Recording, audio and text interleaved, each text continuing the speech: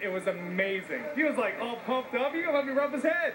The fans were lined up to get an autograph from Kolb and were as anxious to meet him as he was to meet them. Everybody's very friendly, just the same way everybody's been since I first got here. You know, they greet my wife and I with open arms, you know, the whole time, and you know, we're ready to get on the football field and win some ball games for them. You know, I mean, I'm kind of ready to prove myself to them as a player. I think they know who I am as a person now. I'm ready to get out there and prove myself as a player. An attitude like that made the new quarterback a hit with Eagles fans. I think he's a great guy. So far, so good. He's real good with kids, slapping their hands, letting them sit on his lap, shaking our hands, looking us in the eye. He's a good guy. He was very friendly, and I like his Texas accent.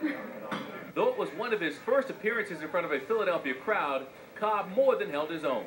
It wasn't too bad. The one guy had me sign his chest, and one guy wants me to support his baseball team. But besides that, everything was pretty ordinary, and everybody, like I said, was very friendly. And you know, and it's fun to do stuff like this. I enjoy it. You get to meet a lot of people, and you know, makes them happy as well. Kevin Kolb, I got my picture taken. Got our guys on the team here.